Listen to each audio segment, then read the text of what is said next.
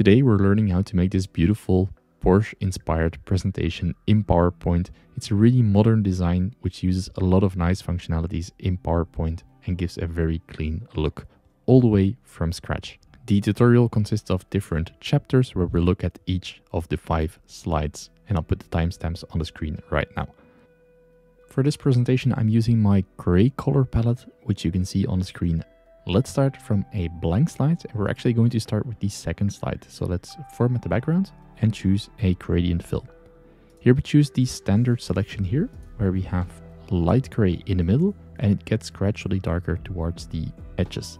We're going for the radial fill so that we have this nice circular effect. First thing we want to do is we want to add the picture to the slide. So I found this nice picture online on Unsplash. I'll link it in the description below. And we want to go for the crop option.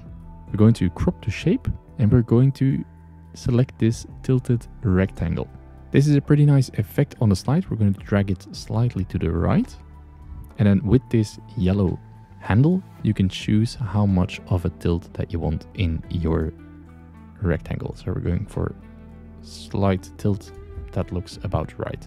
If you right click crop again, you can also choose how much you want to crop of your picture. So if you want to modify it, you can adjust it here and then click enter once you're done. Next, we want to add the picture of the car. This one I also found online. You can just look for it on the website or on Google. Always look for transparent pictures and make sure that you select a high resolution one so you can zoom in and out enough and it doesn't lose the quality. We're going to position it in the middle of the slide, be a little bit downwards. And then we want to create this effect below. So it gives a nice edge between the road, but we want a more clean version on the bottom. So we're going to shapes and we're going to insert the same shape that we have used. Drag it on the slide, position it at the bottom, and then play around with the angles until it meets the edges. It doesn't have to be perfect. You can go slightly around the edges or slightly wider. Remove the outline. And for this, we're going for the nice yellow color fill. This way we have the same color used in the wheels as well as the color that comes back in the trees. So that is always nice. Click on the car, bring to front. This way it is in front of both objects. Shift it a little bit to the right so it covers the edge. That looks quite clean. That is the effect that we want to create. Now let's add some text. Give it a title.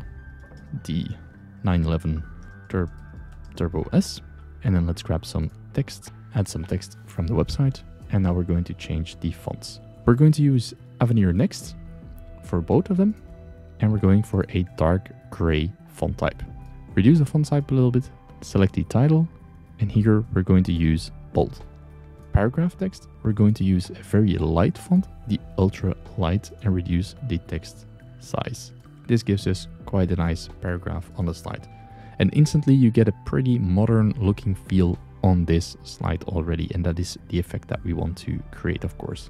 Now we can move to the first slide. And it's always good that you start with the most important slide, duplicate it, and then we select the first slide. And here we can just play around with the elements.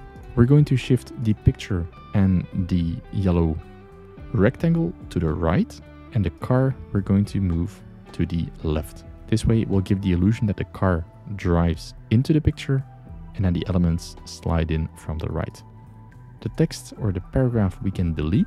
And now we're going to add the logo to the page, center it in the middle, make it a little bit larger, right click, format picture, and I've added a drop shadow to the right, add a little bit of a blur. That way it looks quite clean on the slide. And now if we go to the second slide and apply the morph transition, you can see that the car jumps in, and let's play this on full screen. We can see that on the click, the logo fades, the car flies in nicely, and all the elements go in place. That is already the first slide done. Now let's move on to the next slide. And for that, we're going to duplicate. We want to remove the text box. Now we select the picture and the rectangle and we move it to the left. This way we get the illusion that the car drives forward. We're going to increase the size of the car and shift it to the right. so that about half of the car is visible on the screen. Let's select this text box again, position it on the right side as a content fill, and then fill it with content that you want. I'm going to take some content from the website, performance. I'm going to duplicate this, hold Ctrl Shift and drag to create a copy. Second point is design. Again, hold Ctrl Shift and drag. And then the third point, which is comfort. There we go. Stretch them out a little bit so they're about the same sizes. Select all three while holding Shift. So if you click on one text box, you select it, hold Shift, click on the second one, and then hold Shift while you select the third one, and then you can select them all at once. We're going to the shape format, align, and distribute vertically. This way, the spacing in between is the same. Now I think it's nice if we add a title to the slide, so copy that text box. It's always nice if you just grab some text, Ctrl C, Ctrl V, it automatically creates a new text box. Let's give this title Turbo S, the model of the car, font size a little bit bigger, 60, looks good, maybe one more, 66, and then position it in the center of the slide. Going for one larger, and then make sure that everything aligns nicely. Now let's see if we add a transition, apply the morph transition, and that gives us quite a nice effect. It's not entirely smooth, so what we're going to do is we're going to hold Shift and select all three text boxes. We're going to the second slide, and we're going to paste the text boxes here. We're going to drag them to the right, scroll backwards. If you hold Control, you can scroll backwards. And then we're going to select the text boxes and spread them out a little bit to the side. This way they will fly in with the morph transition, and that will look better. Transitions, let's click on morph again and see how it goes. That looks quite good. Let's play it through on full screen for what we have so far. So the opening slide, we click, the car comes in, we click again, the car moves to the left, and the three elements fly in place. That brings us to the fourth slide. And for the fourth slide, we want to highlight three main points, like the three facts of the car. We're going to right-click duplicate the slide or Ctrl D. Here we no longer need the rectangle element, so we can get rid of that.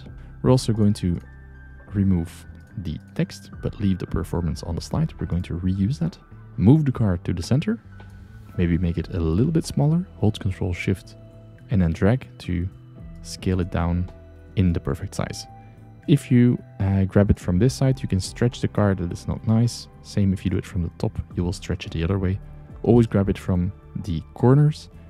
And then if you hold Control, it will scale it from the center.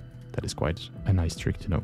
Now let's look at the three main facts or important points from that car.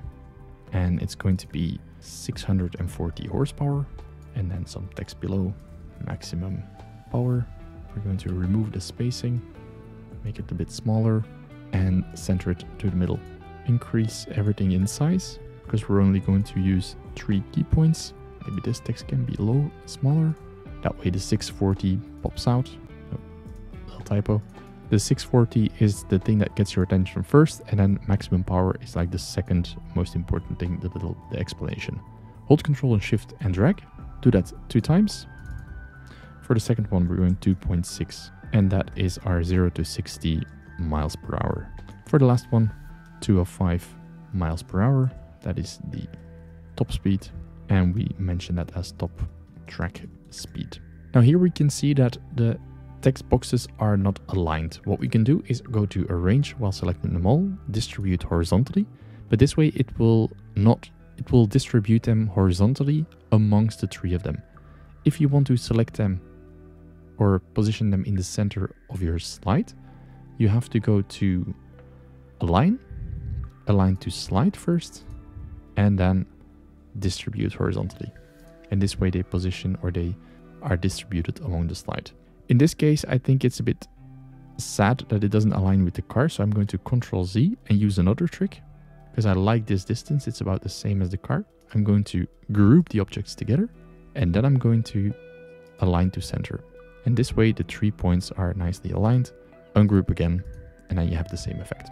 And now we want to select our 3 objects, go to the previous slide, paste them, hold Shift while you drag them upwards. This way you move in a straight line. And then let's ease them out a little bit. There we go. So they fly in at a different rate. Go to transitions, apply the morph transition. And now you get the 3 facts of the car flying in nicely on your next slide. This is our 4th slide, which is pretty cool. Now let's head over to the last slide of the presentation, which is the closing slide. Right click, duplicate slide. We're going to remove the 3 text boxes and we're going to add a title. And I like this Turbo S title, so I'm going to paste it here again, center it, also position it in the middle of your slide, make it a little bit wider. If you hold Control, you will increase it from both sides, the text box, and give it a title, Porsche, do it in all caps, 911. And now we want to drag it downwards, so in the middle of your slide. The car, it can move, so we're going to hold Shift and drag the car outside of the screen. Move the title up a little bit. We're going to hold Control, Shift, and drag it to create a copy. Reduce the size, and then use one of the quotes from the website, the most perfect sports car. This doesn't have to be bold. We're going to reduce the font. We're going to make it ultra light, like a little bit of a subtitle. And maybe let's add some shade to that title. Go to text options, shadow, drop shadow, and increase some blur. Increase the transparency. Doesn't have to be much. It's just that little extra touch. This means if we add a title to the page, it has to appear from somewhere. So we're going to copy this Porsche 911, go into the previous slide, paste it on here, drag it downwards until it is almost fully covered by the car or fully covered by the car. Right click, send to back. And now the morph transition will do its thing. It will push the car outside of the screen. And then the title Porsche 911 will rise up slightly. The subtitle, if you don't apply a morph transition, it will just fade in place. Transitions, morph. And here we see something went wrong with our layering. That's probably because our car, let's bring it to the front and do the same on the other side. There we go. And let's see if that works. That looks better. Now let's play the entire presentation through from the start. So we have the opening slide. If we click, the Porsche flies in, gets some nice information, nice picture. On the second click, you get the 3 key elements and a little close-up of the car. Next, we will go to 3 important figures of the car, and eventually the car drives off and gives a nice closing title with a slogan. Thanks a lot for watching. If you like this video, make sure to like and subscribe, and see you in the next video. And if you want to learn more about PowerPoint, please make sure to watch the video on the screen right now.